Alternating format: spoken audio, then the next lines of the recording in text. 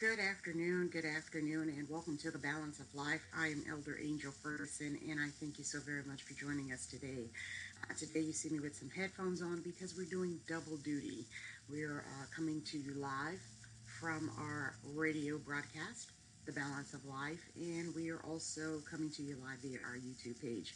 I am so excited about what has taken place in this season and each and every one of your lives. And let me say this right here that on last night we did do Bible study live, and we were talking about faith, and so I have not rested very well because the Holy Spirit has yet continued to give me some downloads and some revelation of His Word, and I wanted to continue that with both of our platforms here. And so let me get some preliminaries out of the way before we go any further. We love to stay connected with you. You can connect with us via social media. You can also log on to our website at www.angelfergusonsministries.simplesite.com. There's a host of information there, the School of Ministry and Mentoring programs, our partners in prayer. We absolutely love you. Purpose to Pray with Prophetess Yolanda. I'm sorry, Purpose to Pray with Prophetess Melissa Kelly. You'll Overcome Ministries with Prophetess Yolanda Lee George, and Women with a Made Up Mind, Pastor Valerie Wilson of Charity Lighthouse of Faith. Also on our website, you will find our publishing division and our ministry schedule and the life applications that we send to our students. And so I just wanted to share that with you. And I want to get into this word because we're talking about faith, and we know that we are in a season dealing with our faith. But on last night, as we begin to tap in the identity, when we activate our faith, when we move towards God, what God has said to us, then our identity is then brought to life, and so that right there just continued to manifest and get sweeter and sweeter in my spirit. And so I begin to take a look at some things. I begin to take a look at image. And when I look at the definition of image, image means an image is a picture or other representation of a person or thing. And when we get over to the scripture, Genesis, the first chapter and the 26th verse, and this is where the Trinity, God the Father, Son, and the Holy Spirit, they are in the process of that the heavens and the earth have been created. Light has been brought on the scene, and day and night has been given a purpose and identity, a function. And the firmament, the dry land, fish and birds and animals. And now it comes to you and I, the image. In Genesis, the first chapter and the 26th verse says, "And God said, let us make man in our image, after the likeness, and let him have dominion over the fish of the sea, and over the fowl of the air, and over the cattle, and over all the earth, and over every creeping thing that creepeth upon the earth." Now, before we go any further, we're going to have a moment of prayer because I want this word, this revelation, I want it to take hold and get into your spirit. Father, in the name of Jesus, we thank you for this moment and this time. We relinquish ourselves unto you, Lord God, that you may increase and that we may decrease. Open up the heart, mind, and the spirit to receive your word, to accept it, Lord God, and then to apply it to our lives. Oh God, that you may have all of the glory and that all of the honor may return back to you. In Jesus' name we pray, amen. And so as I was looking at this, this dropped into my spirit. What was spoken about you was spoken from the very beginning from heavenly places. It was spoken about you from heaven. It just has to manifest itself on earth. Jeremiah 1 and 5. I'm going to line this up. And I was supposed to have some relaxation time before coming on the air today, but how many of you know that when your spirit is quickened and God wants to say something to you, you get up and you move and you take notes and you allow God to be God in your life. Jeremiah, the first chapter, and at the 5th verse, it says, "Before I formed thee in the belly, I knew thee." Now, when we look back at Genesis, the first chapter, and the 26th verse, it says, "And God said, let us make man in our image." Now let's go back to Jeremiah. "Before I formed thee in the belly, I knew thee. And before thou camest forth out of the womb, I sanctified thee. And I ordained thee a prophet unto the nations." And so from heavenly places, from the heavens, from the kingdom, it was already spoken. Your life was already spoken. Your being, your purpose, your destiny was already spoken from heaven. From the beginning, you were already spoken. What God wants to do in your life was spoken from the beginning, created in the image of them. He said, let us create man in our image. Let us make man in our image. Here he tells Jeremiah, and that same word applies to us today. "Before I formed thee in the belly, I knew thee." From the beginning, he says, before I formed thee in the belly, I knew thee. I knew all about you. How can he say that? Because he created us from the beginning. He can say, I knew you before I formed you in the belly. I knew thee. He can say that because he said in Genesis 1:26, "And God said, let us make man in our image." He spoke you from heaven. He was speaking about you from heaven. And so as I was studying this, it says, during the process of establishing what was to be on the earth, man was created, spoken of, to exist in the image of the Trinity, but from a heavenly place, from the kingdom. We were spoken of before our existence from heaven within a kingdom position, to be in the image of God. Once again, and what is image? Image means to represent. It means to represent a person or thing. And so here on earth, we are supposed to represent our Father which is in heaven. Now, how am I supposed to represent him if I don't know him? It's a good question. How am I supposed to represent him? What do I know about him? But he spoke of me from heavenly places. He didn't speak of me from an earthly realm. He spoke of me from heavenly places, from the kingdom, that his will may be done on earth as it is in heaven. Your kingdom being, your heavenly, you're spoken of from the heavens. It says what was spoken from heaven is expected to show up. It is supposed to appear and to function here on earth. So what's going on in the heavens? What's going on in the kingdom of God, that I should do here on earth? What is it that I'm supposed to be doing here on earth? I'm supposed to be representing the love and the character of God on earth. If I don't know how to represent him here on earth, I can't get to heaven where he is. I'm supposed to represent him here. His image from heaven flows through me here on earth.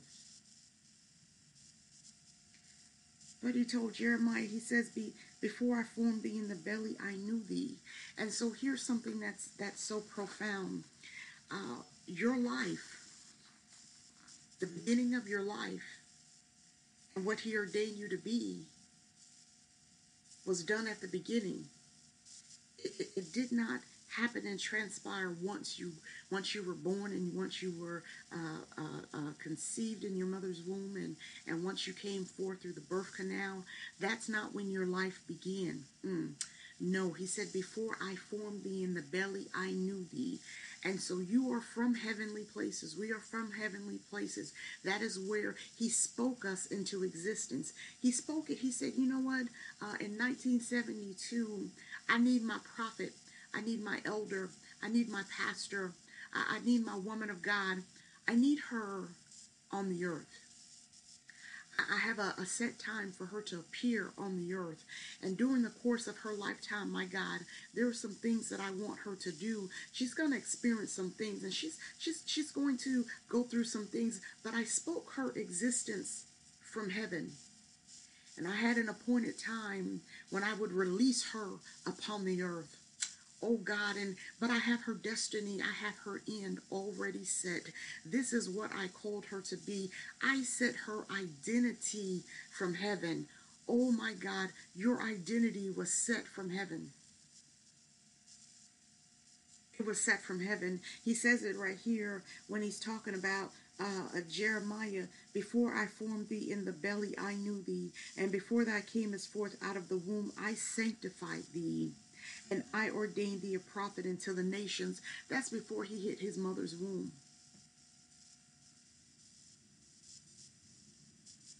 To back it up, we have to go back to Genesis. We have to go back to the foundation while he was creating, while he was orchestrating. And he said, let us,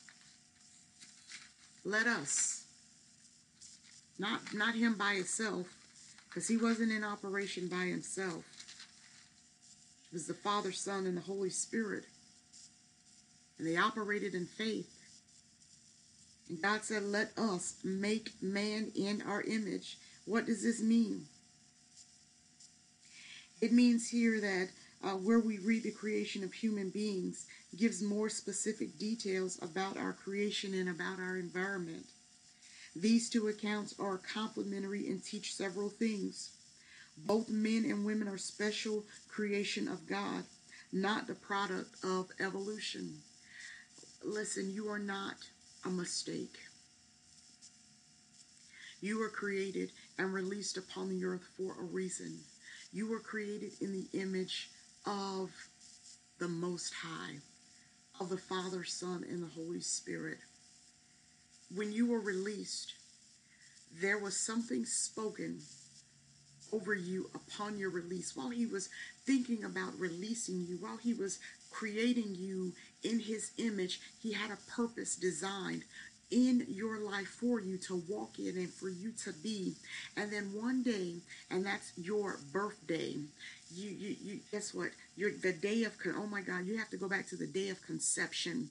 The day of conception, oh, he released a plan within your mother's womb. You were a plan meant to be released from your mother's womb, and you made your entrance upon the earth from heavenly places. We come from heavenly places, from kingdom. And once we learn of and accept the image that we're supposed to represent, then we can fulfill the will of God on earth as it is in heaven. I'm supposed to act. I'm supposed to be. My image is supposed to represent the kingdom, because that's where my life was orchestrated from. My life was orchestrated from the kingdom of God. Your life was orchestrated from the kingdom of God, from heavenly places. You were created in the image of the Most High. He just simply used our parents as vessels, as a holding place, until he was ready for us to make our entrance. Oh my God, that's absolutely good. It's his will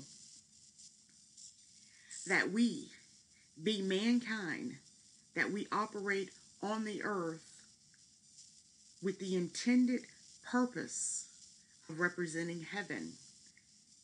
His intention for us is that we represent heaven, but along the way we have to learn what heaven is, what kingdom is all about. We are supposed to demonstrate his love. We serve a God who creates and who produces good. Representation. What is your identity? You have to know and become one with who he created you to be. You have an identity. It's not lazy. It's not the demonic deception that wants to penetrate your thoughts, and it's not the negative things that was said about you. It's not those things. You were created in the image of the Most High. Our God is sovereign. He is loving. He is giving. He is full of mercy and of kindness. Your identity. You were identified before you were released in your mother's womb. Your identity is the mantle placed upon your life, the spiritual gifts that have been released in your life that you operate in. If you are one who were called with one of the ascension gifts, also known as the fivefold ministry, the apostles, the prophets, the evangelists, pastors, teachers, that is your identity. Oh my God, your identity also is a function. Your identity represents and tells of your function. Oh my God. And so if you are called into one of those ministry giftings, one of the ascension gifts, it is a function. It is not a title. Oh my God, your identity is a function. It works. God has an identity. The description of his identity is sovereign God. It is Jehovah Jireh, our provider. It is Jehovah Nisi. It is the God who healeth thee. It is the I am that I am. It is the Lord. His identity.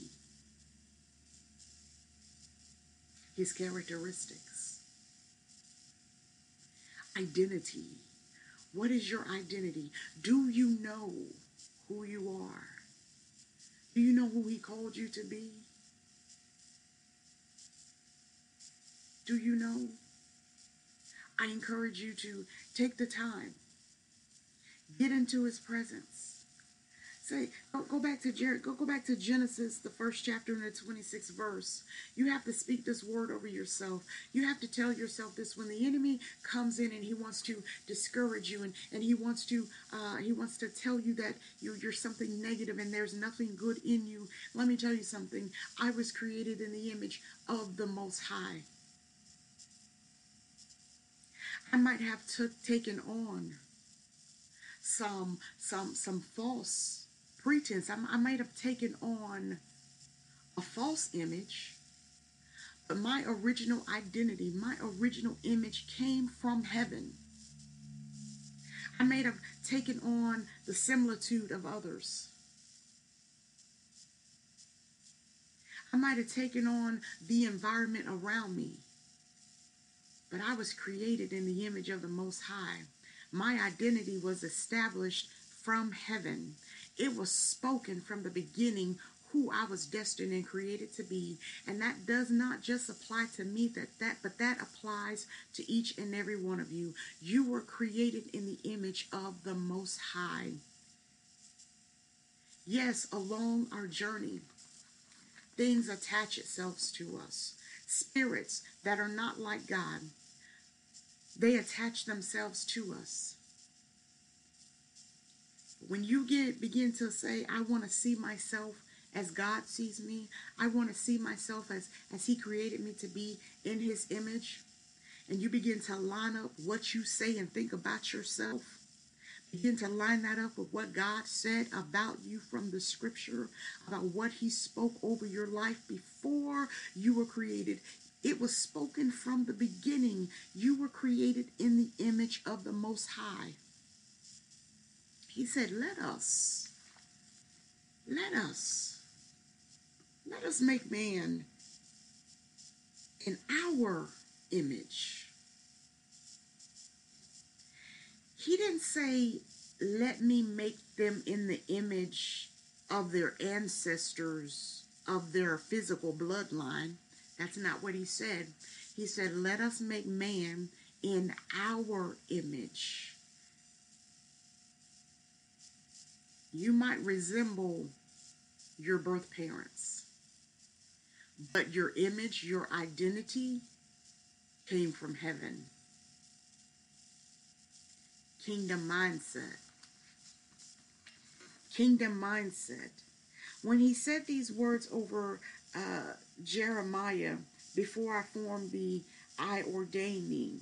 Before Jeremiah was born, God had already determined that he would be a prophet. Before you were born, your identity was already set. What you were destined to be was already set in place. You know, when you get a blank canvas and you get some paint, you already have in your mind what you want to paint. You already know what the end result is going to be. You just have to go ahead and get that paint and dip it into that paintbrush and begin to outline and sketch on that blank canvas. But the image was set in your mind from the beginning before you begin to work. The image, the vision, it showed up. And so what showed up in your mind, what showed up in the vision, guess what? You're going to bring it to life. You're going to allow it to appear. That's what God was doing when he said, let us make man in our image. He set a time for you to appear. And the fullness of you, oh, the fullness of you will blossom throughout time. See, they let me go back to Genesis, because see, something had to take place. Oh God, this is good. Something took place upon that decision. There were some things put into place when it came to man. He did some things.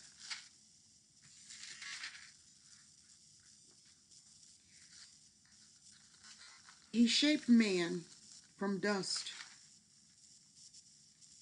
and he formed him. Let's go over to Genesis, the 7th verse, chapter 2, verse 7. And the Lord God formed man of the dust of the ground, and breathed into his nostrils the breath of life, and man became a living soul. So first he spoke it. A decision was made. And then the process was done. He spoke it in Genesis 1:26. Genesis 2:7, and the Lord God formed man of the dust. But when he spoke about it, it was from heaven. And he took man, he formed man of the dust of the ground, and he breathed into his nostrils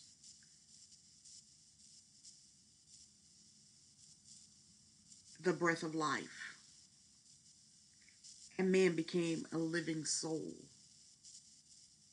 So it wasn't done all at one time. There are stages to life.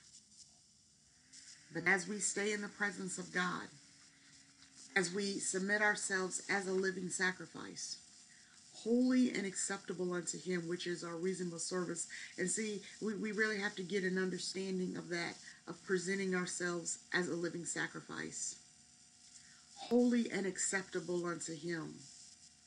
I can only be holy and acceptable unto him as I find out what is deemed as holy from the kingdom. Not based off my environment. But from heavenly places. Identity. You were created, we were created with an identity from the beginning. Now then we have to live up to that identity. Because once again, when we're looking at the word image. And let's go ahead and let's look up identity. Identity. What does identity mean?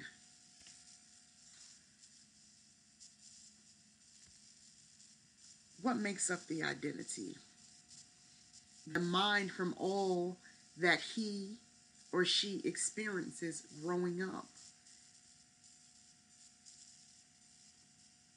But before I formed thee in the belly, I knew thee.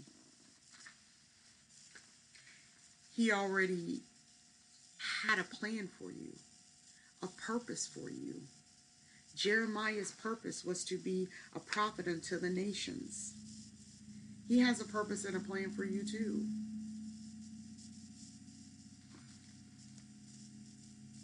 Also, it says here, the word identity is defined as a set of personal and behavioral characteristics which define an individual as a member of a certain group. Okay. So your identity stems from heavenly places. And God said, let us make man in our image. The definition of identity is defined as a set of personal and behavioral characteristics which define an individual or as a member of a certain group.